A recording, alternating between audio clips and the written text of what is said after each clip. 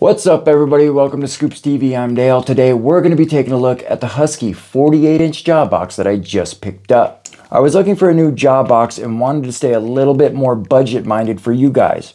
Recently the prices on everything has gone up. The rigids from $350 to $400, the knacks and job boxes from $500 to $600, the Huskies from $279 to $329. I grabbed one off HomeDepot.com because it was on sale, and it showed up this week. Keep in mind that you have to buy the wheels and the locks separately. Once you get it, the wheels and the lock, unbox it, flip it over, and bolt on the wheels with a 1/2-inch socket and a 1/2-inch wrench.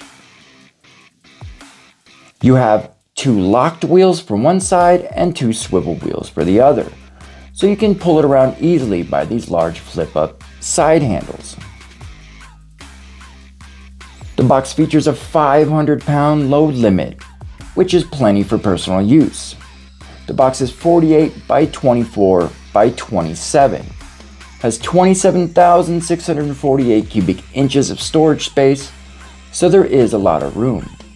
We also have these gas actuated struts for assisted opening and closing. The lid closes securely via piano hinge to keep the elements out.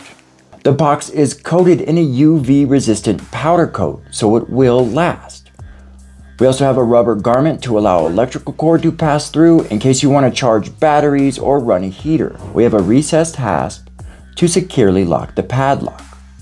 Now I chose a numbers lock, but you can get a key lock if you want. The box feels strong, great ergonomics and usability. Fit and finish is good, straight black with the logo. I give it 4 out of 5 stars. Missing the 5th star because there's no accessories, no shelf, no tray, or no net like the rigid, but it's almost $100 cheaper and it does what it's supposed to. Holds all my work gear. Alright everybody, that's a Husky 48-inch job box. Hope you liked the video, thanks for watching, remember to like and subscribe, and I'll see you next week.